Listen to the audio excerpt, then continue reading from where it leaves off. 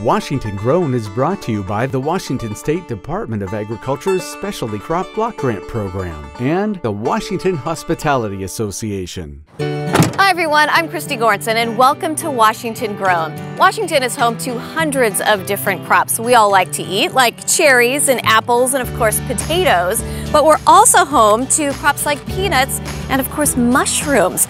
By the end of this episode, you're going to be saying, who knew?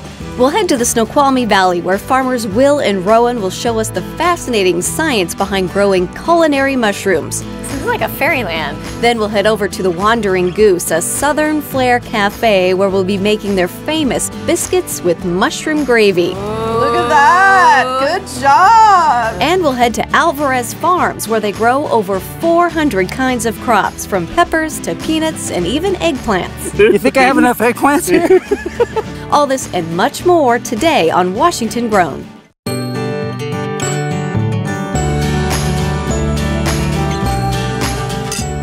at that! Good job!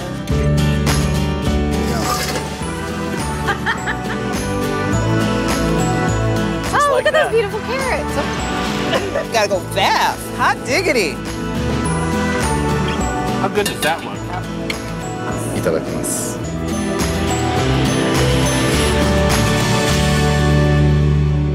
We're stopping by the Wandering Goose, an endearing Southern-influenced cafe in Seattle's Capitol Hill. This fun and funky spot is well known for its home-cooked Southern favorites that are inspired by owner and chef Heather Earnhardt's Southern roots. There's a lot of family recipes. A brownstone front cake that's a recipe that's from my great-grandmother. We have a hangtown fry, bubble and squeak. But mostly we do big biscuits and biscuit sandwiches, all big, and it has good flavor. Yeah. And, when you're a Southerner, your food is such a centerpiece of all family events. It was a really big part of growing up. There's not many places in Seattle where you can get Southern food that's pretty authentic. It tastes homemade. I can get my sweet and my savory in one meal. They've got delicious desserts. I started baking when I was 8 years old. My grandmother baked a lot and she catered out of her home kitchen for 50 years, so I grew up watching her. The Wandering Goose's baked goods are famously delicious, and the comfort food menu is seasonal, affordable, and plentiful. These are probably the best biscuits in Seattle, and we're never disappointed. The name The Wandering Goose comes from a children's book Heather wrote, which sits on the cafe shelves next to her cookbook. The whimsical restaurant reflects Heather's personality and cooking style. I mean, some people say it's like a little kind of a hip grandma-ish, which I'm not that old yet.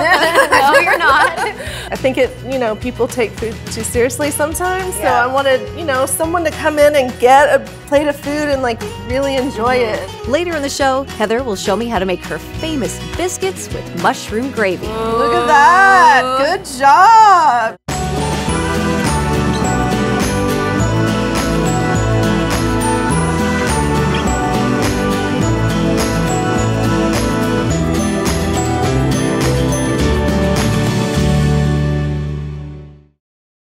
Mushrooms are another popular crop in Washington that people may not know much about. Today we're at a farm in Duval to see how the process works. Tucked away in the trees, the team at Sno-Valley Mushrooms mixes science with a whole lot of fun. So Will and Rowan working together, selling mushrooms, growing mushrooms. Will, Rowan, and their team grow different mushroom varieties including shiitake, blue oyster, and piopini. Their high quality all begins with where the mushrooms grow. They basically are growing on this sawdust that we get from the mill and that we allow to decompose before we formulate the substrate with it. The substrate is the block of material that will become home to the mushrooms. So we get the right mixture of grain and bran and sawdust in there and add water. Logan is our master substrate hydration specialist. Wow, it's an intuitive process. That's an awesome title. Done with 4-gallon buckets. Yeah. But don't let their relaxed nature fool you. The entire process is extremely scientific. Yeah, we were making a synthetic log, but I mean we're using natural products and we're kind of cheating by using steam to sterilize it in our gigantic pressure cooker over here. They sterilize the substrate to kill off any fungus like mildew that could compete with the culinary mushrooms. If it's shiitake mushrooms versus local aggressive mildew, the shiitake are going to lose every time. Once sterilized, it's time for the mushrooms to meet the substrate. So this is our inoculation room. This is a sterile facility. We have to keep a positive pressure of very clean air, like it's filled with a balloon of HEPA filtered air, so that no mold spores can get inside the facility. Crew members add the specific mushroom spores to the substrate, then heat seal the bags. Within a couple of days, changes begin to happen. When the fungi in the bags is eating up the sawdust, it's basically letting off CO2 and gobbling up oxygen, and there's gaseous transfer that happens through these patches that allows that to keep happening. So when it's ready, what do you do with this part then? I'm going to show you. We take it to the grow room and we take it out of that bag. Whoa! This is like a fairyland. You bet. And as you notice, as you walk through the door, it's much cooler in here, and it's much more humid. The air feels a lot different. Feel it, you're right. So the bags have been opened. At this point, we're looking at some beautiful blue oyster mushrooms that have been opened up. These oyster mushrooms live out their whole life cycle in the plastic bag, as you see. And it's really the opening of the bag and the exposure to oxygen in this wonderful human environment in here that really stimulates them and triggers them to fruit. Why we want to harvest at that prime time is because the mushroom will have a longer shelf life, a little bit better texture in the pan. It'll be a little bit firmer. Well, Logan's gonna show me how to harvest, right? That's right. As you can see, like these guys are really young.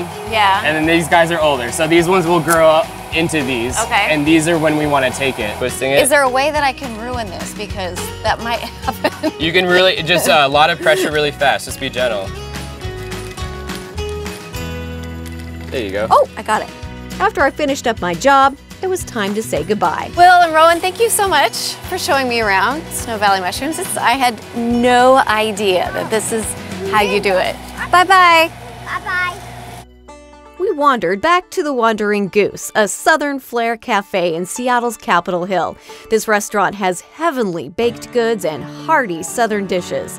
Owner and chef Heather Earnhardt enjoys being able to incorporate fresh and local Northwest ingredients into her Southern recipes. There's so much that is grown here that I was surprised when I first moved here. Like collard greens grow really well in Eastern Washington, okra, apples and stone fruits and cherries and all this crazy stuff. Like cherries don't grow in North Carolina, so it's like it's nice to incorporate the Washington ingredients, you know, with making Southern food. It's cool. So what are we gonna make today? What do I get to make with you? So we're gonna do biscuits and then mushroom gravy.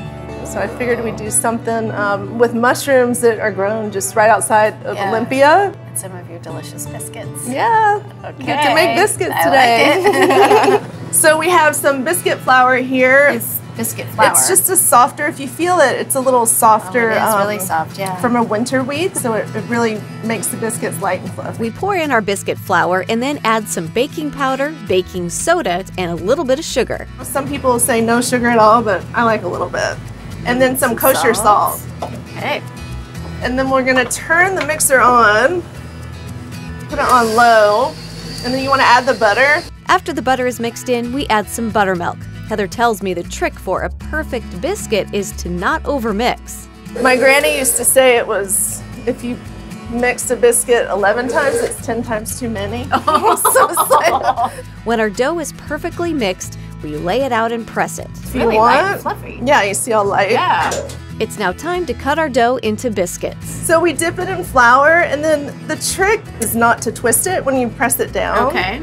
So you just want to go straight down. Because if you twist it, it's going to seal the sides, and they're not going to rise as high. So I'm going to let you cut those. I give Heather's technique a try. You're not twisting. I'm not twisting. I did a little twist there. Next, I butter the top of our biscuits. That one's gonna have a lot of butter. Don't get on your shirt. I'm used to getting dirty. Extra buttery. Yeah. Once the biscuits are buttered, we throw them in the oven and head over to make our mushroom gravy.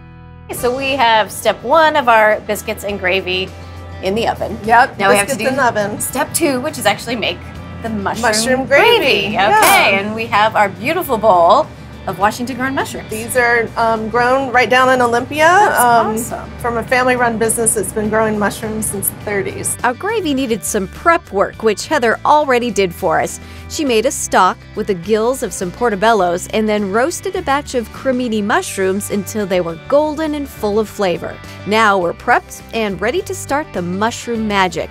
We start by making a roux with olive oil, butter, and flour. And you can't have a gravy without a roux. No, you can't. You can try, but it won't work. But it won't work. After our roux has some color, Heather adds 2 cups of whole milk and our mushroom stock. There's so many gravies that are like pale and plain. Like, you don't want it to taste like flour. It's going to taste like something. We add our roasted mushrooms with some hot sauce, Worcestershire, herbs, and lemon zest to give our gravy some flavor. We let it thicken for a few minutes while we get our biscuits out of the oven. Look at that. Good job. Those are nice. We serve a whole biscuit and we do it open face. Awesome. I'm just going to keep eating the crumbs. See all the herbs in there? Yeah. I can't wait to dig into our dish. Not good. That is delicious. I forgot how good it was. I haven't had it in a while. This is satisfying. You know? Yeah. Super. You get that meaty. Yeah. Mushrooms. You do. To get the recipe to the Wandering Goose's biscuits and mushroom gravy, head over to wagrown.com. Coming up, we're at Alvarez Farms, where you can find everything from peppers to peanuts and even eggplants. You think I have enough eggplants here?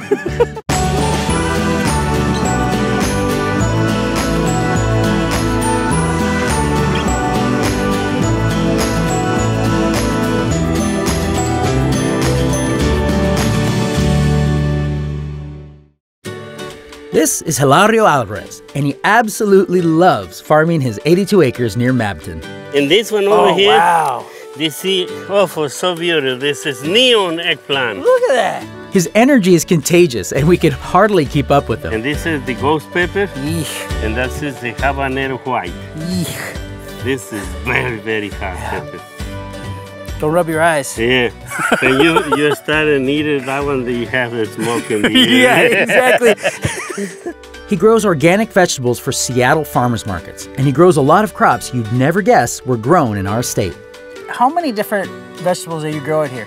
I grow about 400 different types of vegetables. 400? 400 different types. I grow the 200 varieties of peppers and 50 different kinds of eggplant, and then 40 different kinds of tomatoes, and then I grow the 20 different kinds of zucchini and 15 varieties of the potato. Wow. I got all kinds of potatoes. You never see it, you can see it in the Alvarez farm. In addition to all this, Hilario grows about 2 acres of peanuts each year. He starts them in the greenhouse and then transplants them to his fields in May. Look at that. Yeah. See, they need a... See all these roots over here? Right. They need another 4 weeks to full it up, everything that one.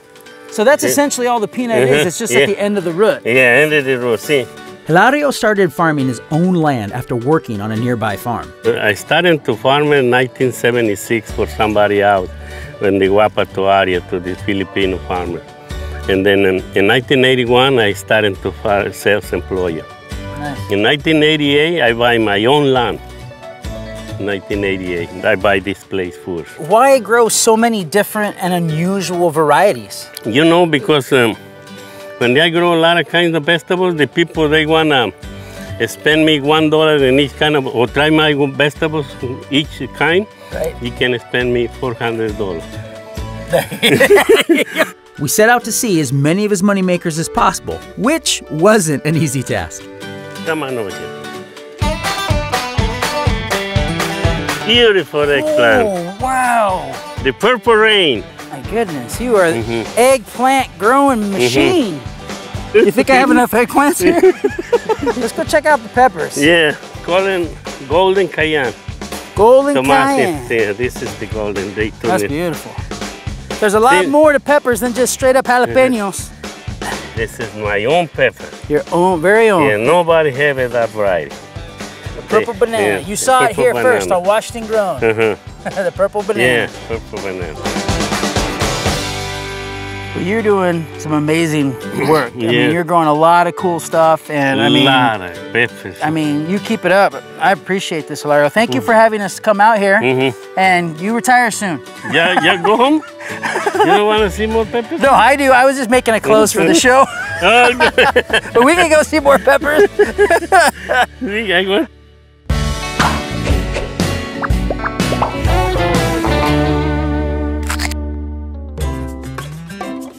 Chanterelles, creminis, morels, and truffles, you might recognize one of those exotic sounding names for a type of mushroom, which are prized for their culinary and medicinal properties around the world.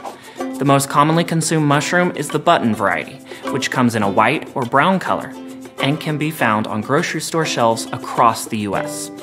They provide a rich source of B vitamins, which help us maximize the energy from the food we consume and may help protect our cells from oxidative stress, a process that contributes to aging and cancer. Mushrooms also contain iron, a mineral that will reduce your risk of becoming anemic. And finally, mushrooms are a good source of phosphorus, which is a critical component for building strong and healthy bones. While many people in Washington enjoy hunting for wild mushrooms, many varieties are inedible and could be toxic. So when mushrooms are on the menu, my advice is to leave the hunting and gathering to the experts and just pick some up at your local Washington farmers market or grocery store. Coming up, Tomas is out seeing what people think of a Washington-grown watermelon salad. These are good watermelons. They're growing right here in our state. And we'll be in the Second Harvest kitchen making a colorful Washington-grown stir-fry.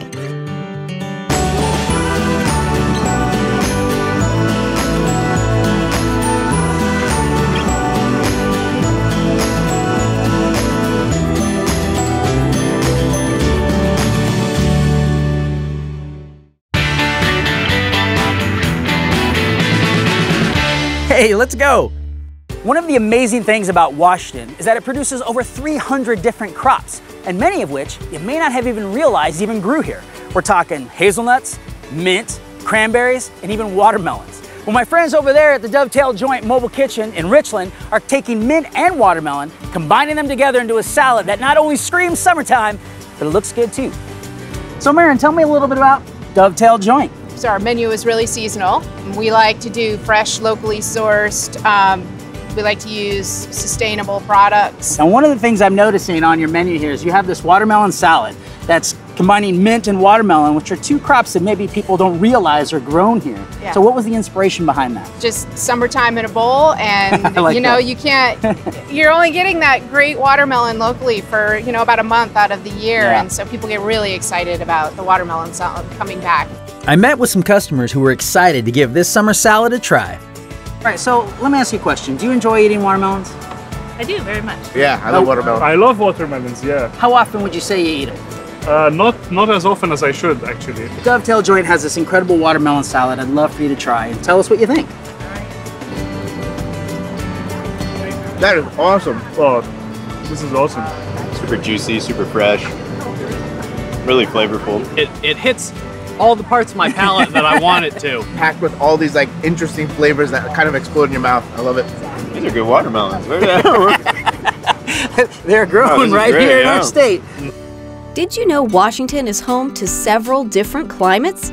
That's why we're able to grow all these different crops. I'm sitting down with Nick Bond, the Washington State Climatologist, to talk about our state's unique microclimates. You are focused on what is happening as far as temperature and precipitation and all that kind of stuff. Yeah, so what the Climate Office tries to do is be kind of the source of climate and weather information, past, present, and future.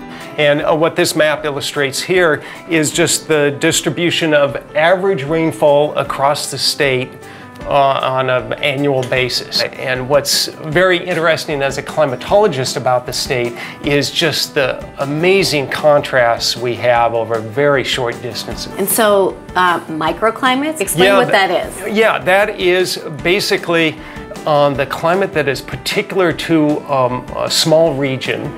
And in particular, because of our terrain and the land sea contrast and so forth, we have a lot of microclimates, and that microclimate can change over a very short distance. We can either blame or thank the mountains, depending on your point of view. So it can be a much different climate, and obviously a much different landscape where you'll be in, you know, kind of desert in one spot, and a few miles away there's forest. Yeah, we do kind of live in a cool state. Yeah, and that, it does make it a complicated situation. And when it's difficult for you, it's got to be difficult for people like the farmers and growers who rely on information coming from you. That's right. And yeah, one of the challenges there for the agricultural community is that it's not always the same from year to year. A lot of it has to do with trying to anticipate, you know, what's the growing season going to be like. How do microclimates impact just, you know, average people? Certainly, a lot of people around here are gardeners, of course. Yeah. There are certain spots that are on the cool side, other spots are, you know, on the warm side. Wind is a big deal. And there are places like around Whidbey Island, it's really windy. That's a good thing. You know, you're a kite flyer, let's say. But if you hit the wind, maybe you know, don't want to move to Whidbey. You don't want to move to Whidbey. Well, we're glad that you do what you do. Thanks so much. Thank you.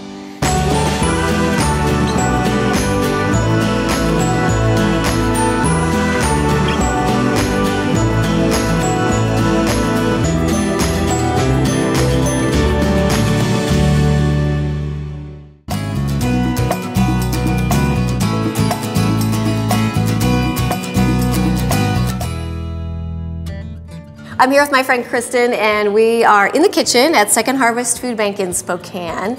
And this is kind of an oasis in the warehouse where they deliver the food. And this is like a teaching kitchen, which is kind of cool. Yeah, they teach people that need to learn how to make fresh food and how to use all these wonderful things we grow here in Washington. And they teach them how to cook with them at home. And then they also have cooking classes for people who want to do more advanced cooking, and it's a great opportunity to come here and learn. So I'm excited to learn from you what we're going to do today. We've got a lot of stuff going on here. We do. Today we're kind of going to work with some of these things that are maybe a little bit lesser known that grow here in Washington. Right. And I'm going to show you kind of a way that I like to use some random ingredients you sometimes find in your fridge, and that's that I like to make stir fry. And peppers, eggplants, mushrooms, we have peanut butter, so peanuts, onions, all grown in Washington. Yeah. This is my top secret recipe I'm sharing with you today. Really? Yes. Awesome. I know. This is when we were first married. My husband, I wanted to win him over to stir fry. And so I was trying to find some really great way. He wasn't a stir fry fan? I wasn't there yet. No, okay. I was trying to find some really tasty way that we could always have stir fry ready when we got home from work. And I came up with this sauce. What's your name for it? I call it the Asian Explosion Sauce. You have to say it with flair. Do you like that? Yeah, I do. Asian Explosion. Awesome. So we're going to make the sauce, and then we're going to do a little bit of a stir fry. To get started, I chop onions while Kristen chops some ginger. So the other nice thing about this recipe is that it makes a heck of a lot of sauce, but it freezes beautifully. You're saying freeze it, so do you just put it in a bag? I do. I put it in little Ziploc bag portions. And then that way during the week, like if you're having one of those nights where you know you have like some assorted vegetables in your fridge, and it just makes it a really fast way to throw together a dinner if you already have this sauce done and made and frozen. Then we pulse the onions in a food processor and begin to saute them in a pot. So you have to tell me, did your sauce win your husband over? It did. Stir fry? He is a proud lover of stir fry now.